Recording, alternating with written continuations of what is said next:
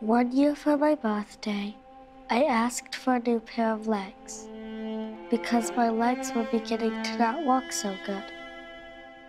They said no, I couldn't have a new pair of legs, but they gave me the next best thing, which was a dog, a little puppy. She was the cutest thing I had ever seen. I didn't know what it felt like to be loved until I had this dog. She was the one who taught me what it means to be loyal, to stick by someone's side no matter what. If I was having one of my sick days, she stayed inside with me, and I didn't feel as lonely when I heard all my friends playing outside.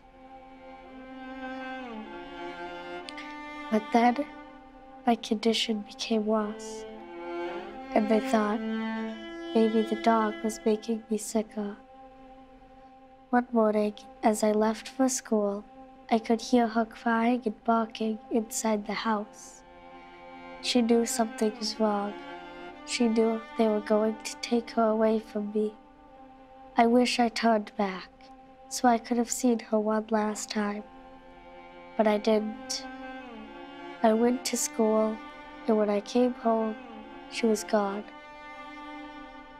These days, I'm not allowed to leave my room much, and I miss her more than ever. I have to keep reminding myself that they can take away my dog, but they can't take away my memories of her. Sometimes I would do anything to see her one more time. Some days I even wish I would die, so I could see her in heaven and not be sick anymore. But then I remember there's a lot of things to look forward to. I can't wait to see what happens with life and all the fun things I'm going to do.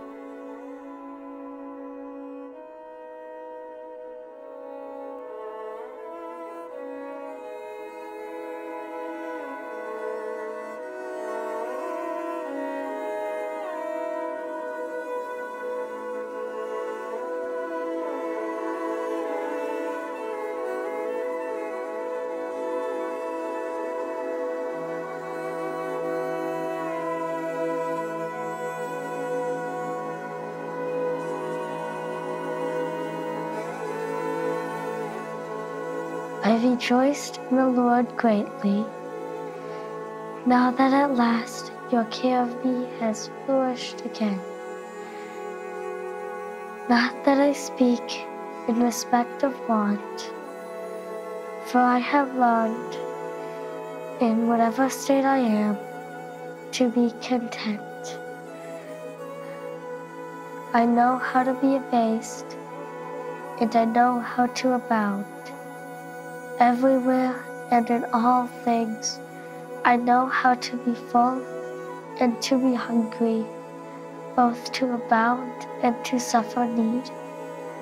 I can do all things through Christ who strengthens me.